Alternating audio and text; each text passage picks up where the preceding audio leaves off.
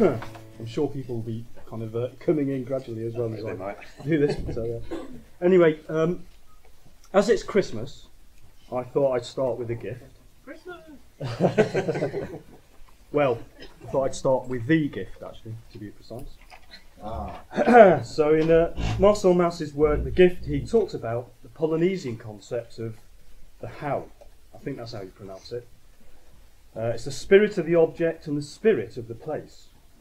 For objects which contain this spirit, the material components are perceived to have a life and multiple relational meanings, and in their lives they journey across space and time, often as exchange gifts, but they're always seeking to return to their place of origin.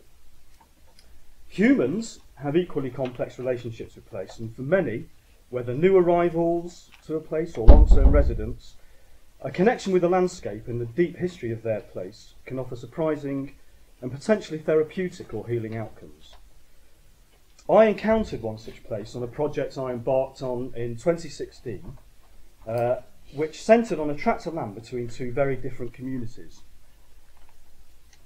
I don't know if any of you know Hampshire, but there is just north of Andover a place called Ennui, and it's a settlement that really was constructed just after the Second World War for people who had come out of Alamein. There were injuries, and a lot of the houses were purpose-built to try and look after people with these injuries. Interestingly, more recently, Andover has sort of grown towards Ennui, and where you can see that East Anton there is a whole new estate being developed, and it's got lovely names like Saxon Way and Caesar's Drive and things like that. So they really, even with the names of their estate, appeal to the past in different ways. But I was contacted whilst doing my PhD at Southampton by someone who I'd known from my previous museum experience. Would I help this particular group to do a dig, an excavation of an area of land that they owned, where they were actually planting trees as a charitable activity. So what they would set up, they were called Andover Trees United. They were set up to work with schools, to plant trees, to sort of teach them about nature.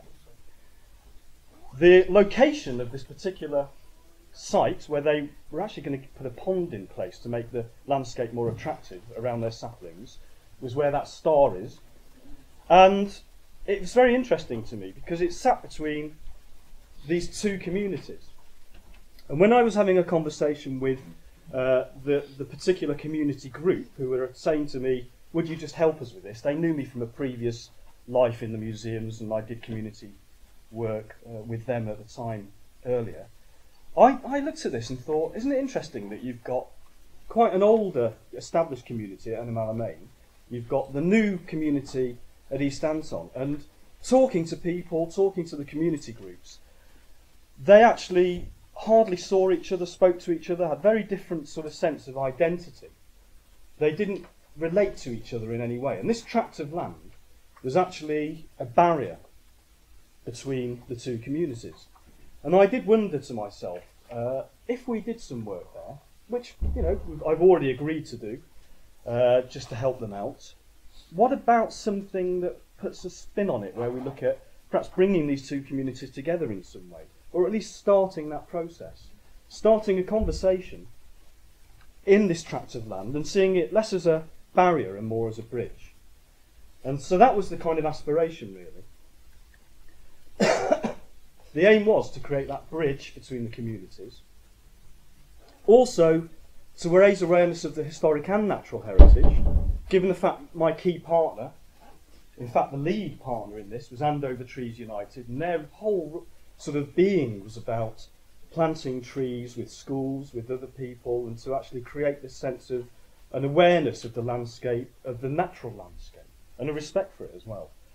The land that they owned and that they were planting in had suffered a bit because vandals from the new community being developed on the other side of this tract of land apparently were coming in, and they were destroying some of the trees, and they were vandalising some of the functional buildings that they had there. So we thought, okay, we'll target local schools, and parents, and we'll also talk to the local community in both places. I also got some funding as I was a postgraduate doing my PhD at the university from a body at Southampton called Peru, Public Engagement Research Unit, and they gave me a little bit of money to sort of match fund some of the activity Andover Trees United were doing. So basically, toilets is what we were after. We got our toilets and we got a few other bits and pieces. Bizarrely, I also managed to invite 3 colleagues of mine to come along who were busy doing their own PhDs as well. So this is very much a side project, one of whom was Ellie, strangely enough. So Ellie will appear again in her photo here. So the site itself, and I've spoken to HER and lots of other people about this, but basically we were looking at where that's sort of orangey purple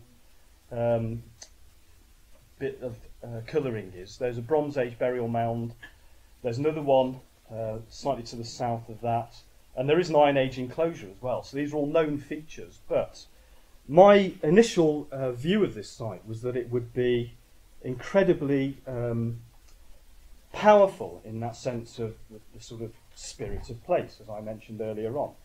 And speaking to HER, the historic environment, David Hopkins there, he really liked this landscape. And he'd done drawings, his own drawings of what he thought it might have looked like. He was imagining it back in the Bronze Age and in other periods as well. So he drew this sort of chronology as it changed over time. And I must admit, before I visited the site, I did have this impression that the site would be, you know, quite a powerful landscape to visit with barrows, and I could really get a sense from that visible heritage that was mentioned earlier on by Claire. You know, that sense of visible heritage. What would come out of that? And when I arrived to actually look over the site, I actually discovered what I can only describe as a windswept rise with a solitary steel container just sitting there, and rows of newly planted saplings. However, I did come across a very vibrant group of people, a local charity, who were all very keen to get involved. No expertise at all in archaeology, and the historic dimension to this site for them was entirely new. But this project did allow us together to talk about our outcomes, to think about how we'd evaluate it, to think about, in my case, I, as my museum background, I wanted to use museum-based evaluation techniques as well to try and understand some impacts, and I'll talk about those briefly in a minute.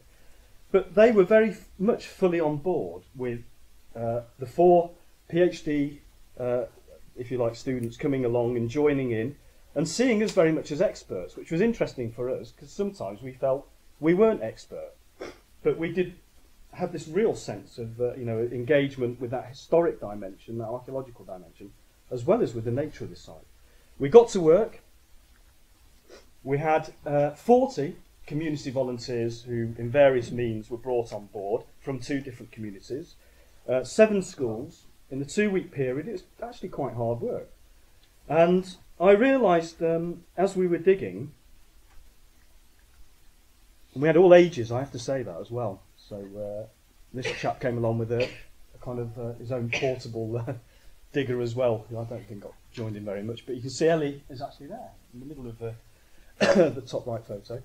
We had all sorts of people joining in, but as we were digging, I realised that even though there were no features arriving, and that's why we started saying rather than between the barrows, we'll call it between the archaeology, the volunteers didn't seem overly concerned about that. So it's interesting what you say, Claire, about the visible thing. There was nothing visible. They were actually participating in the process of archaeology, of digging. There wasn't a lot coming up. There were quite a few flints. But they had a delight in finding what to me were the most mundane artefacts, including natural flint, which they would run away with and say, is this something? But there was something going on there that was very interesting. The whole social thing was incredibly important, working together and connecting with our locality. In a sense, I realised they were learning skills, and they felt they were learning skills as well, but there was something deeper going on as well. And this is where I return to the notion of gift in a way in my mind, because it occurred to me really that the objects in the landscape were being offered up as a gift. And the past was being revealed, and participants were actively creating that connection with the landscape and the objects they were encountering. And I think they were seeing it as a gift in a way. It was coming to them not as... and I think it's very troublesome for heritage in general, and I note from many of the museums I've worked in, where charges and that very instrumental practice is beginning to be applied.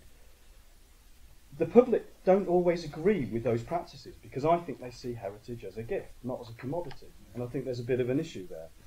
However, as we went on, we did realise it was quite exciting to participate. There wasn't a great deal that came out of our excavation. It's an interesting idea, though, to dig between the barrows and see what activity does occur between these monuments.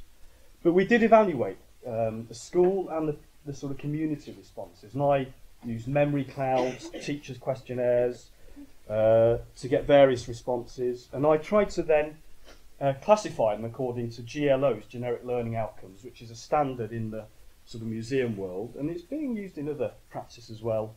And I find it quite useful to use GLOs. So you're looking at 5 categories of learning, if you like, and then trying to actually categorise. And you can even categorise responses that are drawn as well into GLOs and what they tell you. And you come up with a table.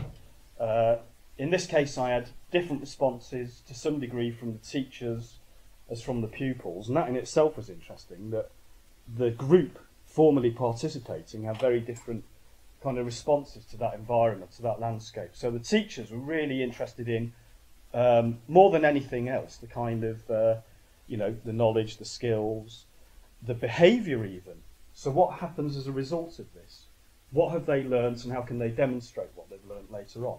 Whereas for the pupils, a massive part of what they were interested in was the actual participation, the skills, getting involved in the hands-on, and the enjoyment was a big part of it. In effect, you could say what they were doing was, really interested in the intrinsic experience, whereas the teachers were interested in the instrumental experience. As for the public who participated, I captured, through a kind of end sort of questionnaire in a way, this sort of response, and by no means as thoroughly analysed or understood as the sort of work that Claire has been talking about earlier on. But what really struck me was that notion of connection. A lot of them, and they use the word connection, and they were talking about sense of place, connection, and these are their responses, totally uninvited, incredibly evocative responses, and in some cases, people talking about it releasing something special. It's not just about artefacts, it's about the birds were singing here 3,000 years ago just as they are now. I felt a connection with the human activity. Our fields and woods are not just blank spaces, but places where communities have lived in the past. And there were some really fascinating responses that, thinking about the value sort of theory, if you like, and Holden, and I don't know if this was covered yesterday because I missed it in one of the talks, but Holden talks about value in relation to intrinsic, instrumental, institutional. It really struck me how much they were expressing that, as Holden predicted, intrinsic desire to connect with the past. And it did lead me to sort of mess around with some ideas, thinking about how we perhaps enable that engagement with the past and perhaps that spirit of place. So I also grabbed some thinking done a couple of decades ago now by a chap called George Hine, who constructed his own thinking about effective museum learning. And he was looking at various types of museum learning, from didactic right down to what he called constructivism. And I always favoured constructivism as an approach. Social learning, very open, very negotiated, very multi-sensory.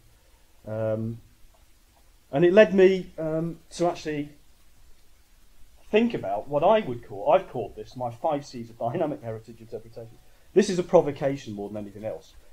But this is the outcome, really, for me, of doing the Between the Barrows dig and a couple of other digs, where I was getting a sense that people were intrinsically fascinated by that connection with their past, by the experience.